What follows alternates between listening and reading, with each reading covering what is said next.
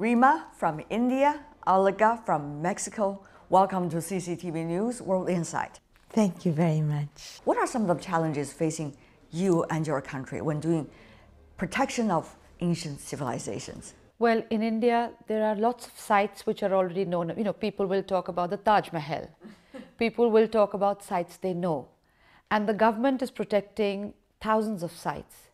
But like with China, no matter how much you have protected, like with Mexico, there are so many small sites which still need protection, which are unknown, and which are then left to the local people to preserve.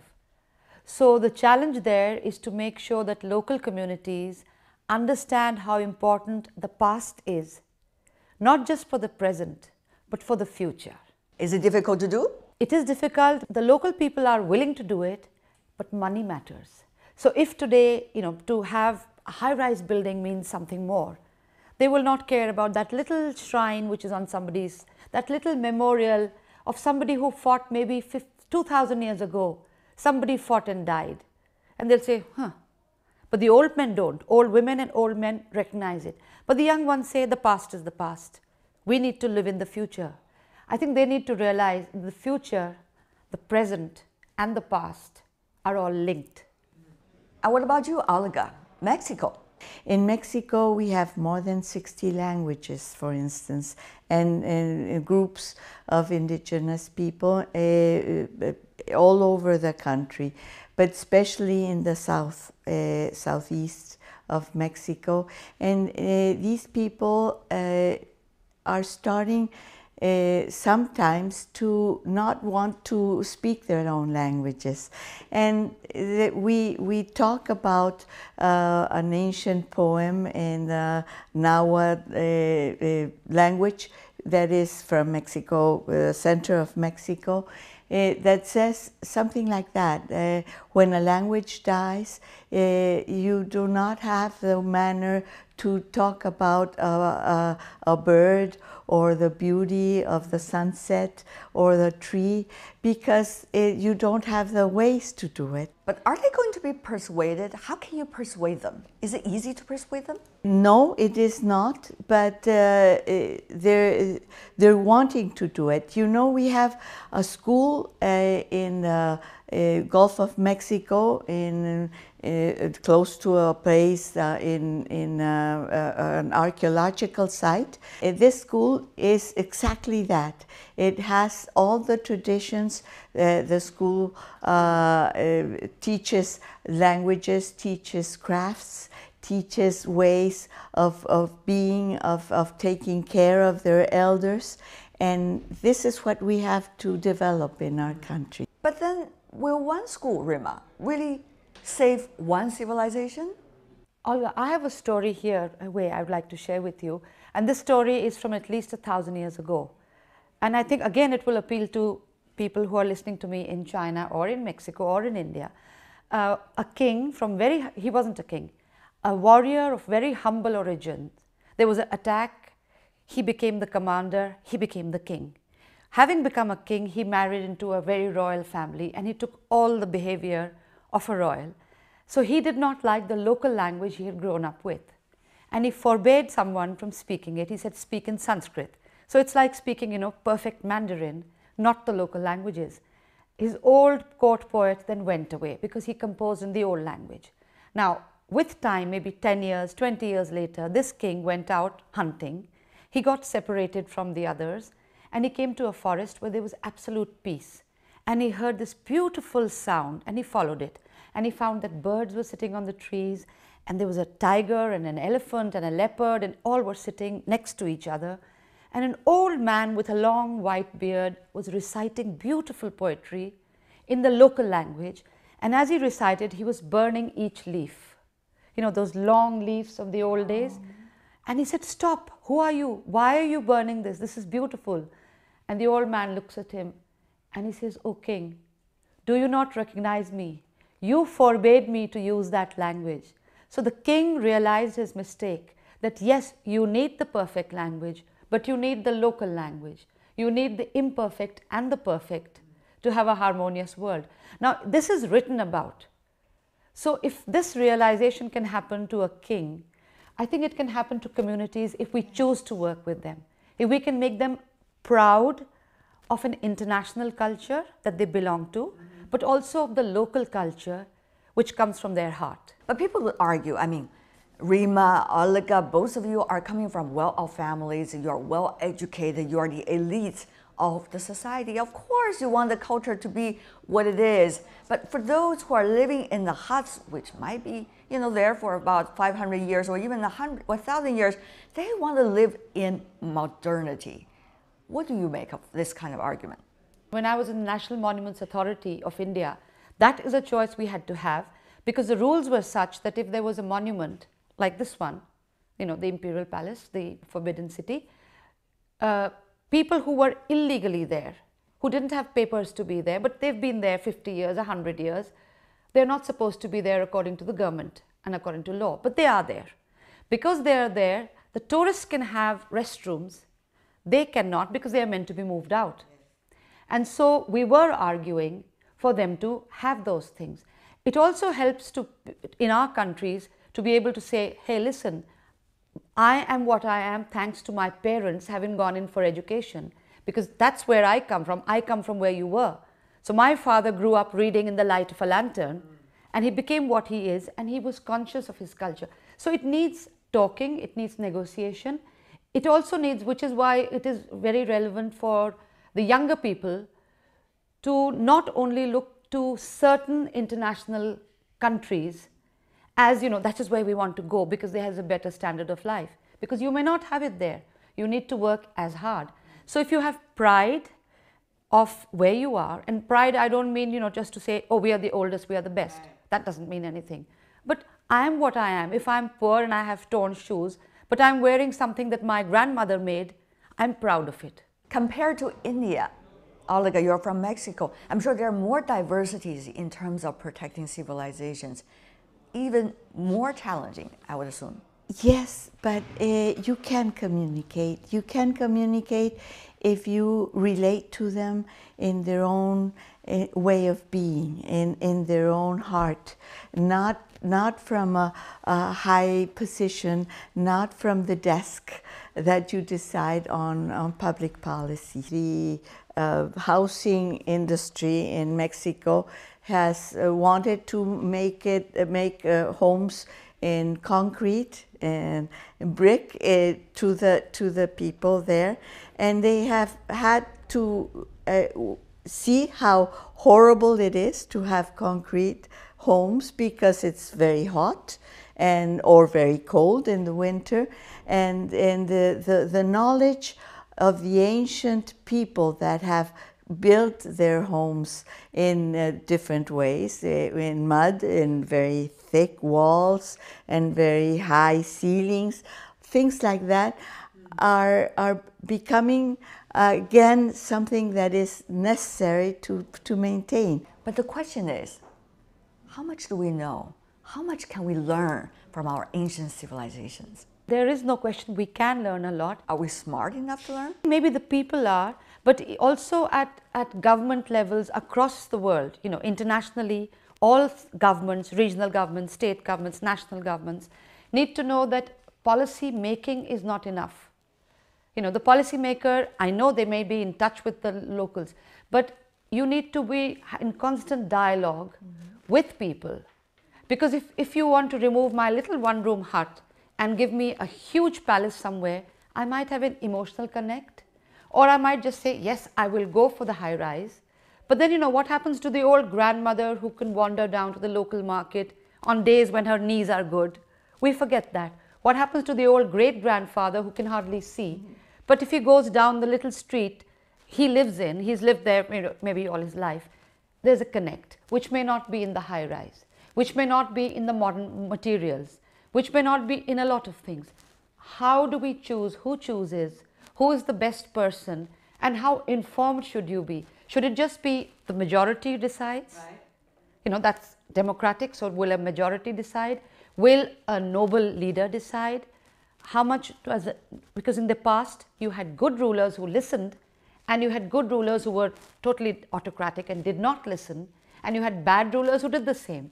So how can we at a small level and at the international level, listen to our past, listen to the people around us, listen to each other, and then come to informed decisions. But have you got some answers? No, I don't think, do you? Well, I don't. I wish we did. I wish we did. But I think we can seek for them. I mean, just not as a joke, but seriously, we need to think. We need to think consciously in whatever field of life we are in. But what about that ultimate question? I mean, results vis-a-vis efficiency. What about short term? What about long term? You know, when policies are being drawn, all of these issues need to be taken into consideration. Well, many times the trade-off is tourism, for instance. We want the money from the tourists and we want them to come and see these ancient civilizations, and we do not have a management plan for visiting the tourism. We let everyone come in and destroy what we wanted to show off. I think the politicians need to know how to show these ancient civilizations, but without destroying the hen of the golden eggs, without showing, letting everybody come in and everybody sell things and everybody go and ask for money, and really destroy this beauty in the sense of community. Have you seen some heart-aching examples? Yes, Chichen Itza in the Yucatan Peninsula. And it is a horrible market. It's impossible to visit. It's filled with people selling. You cannot see, they are using the Chichen Itza for concerts. But some would say, isn't that nice? I mean, more people got to know this specific cultural heritage site as a result. No, because what you do is make it become commercial, make it become, the people will go into the Chichen Itza space that is a sacred space, and it's still sacred for many Mayan. It becomes a place to have fun, to hear music. Yes, very nice music, but it's you can have these players have concerts somewhere else and raise awareness. Yes, but somewhere else, not in this sacred, very special space. I want to come back to that word you used, about time. Because we look at something and we say, and I've heard this recently in India, that instead of preparing mortar, which takes 20 years, they say, we don't have the time for it.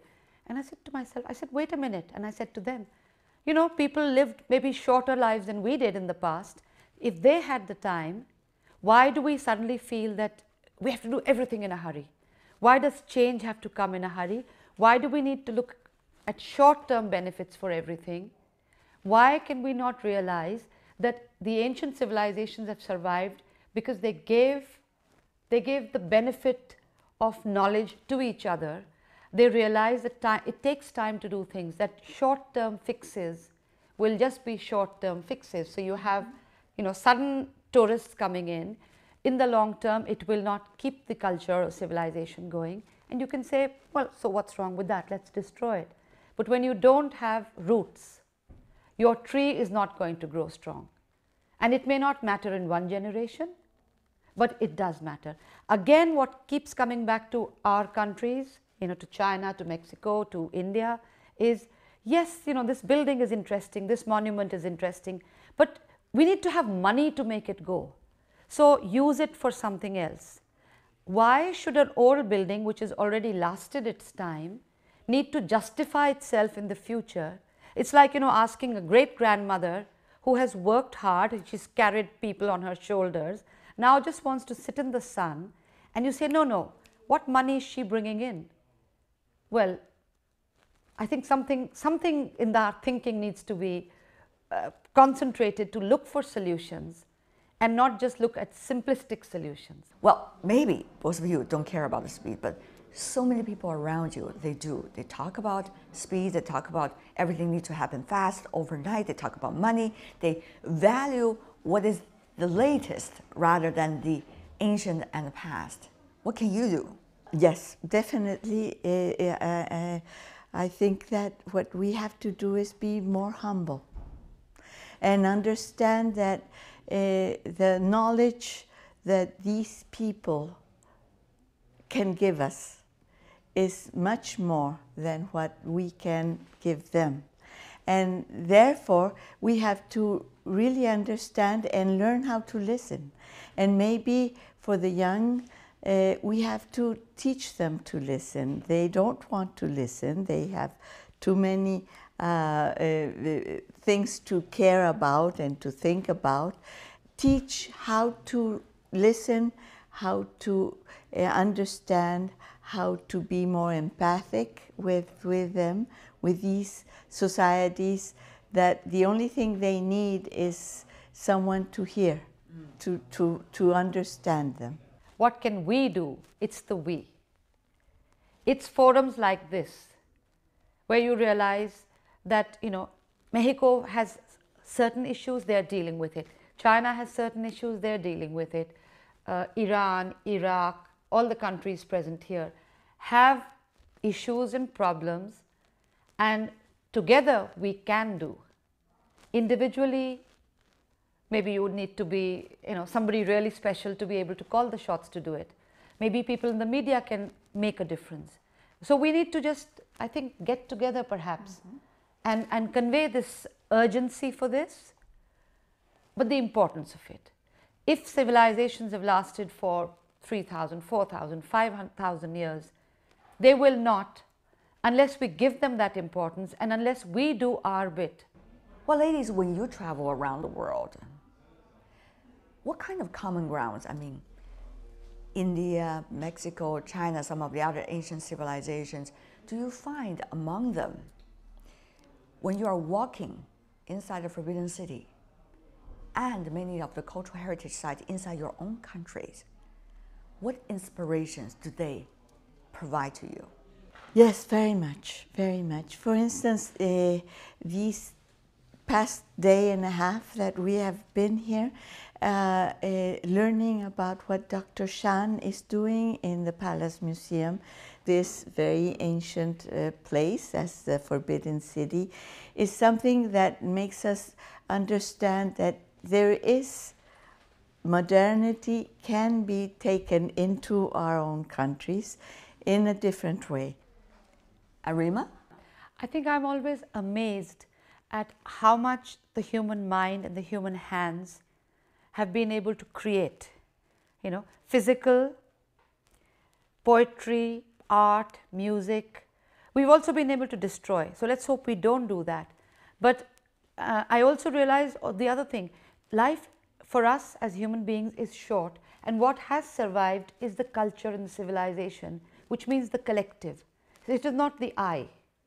I often wonder why in India they used to talk about the soul coming back many times. I think it's because the idea was you can't learn enough in the short time you're on earth. Now, I don't know if I believe in reincarnation, but definitely I'm amazed at how much we have created, and I'm amazed at how much we have destroyed.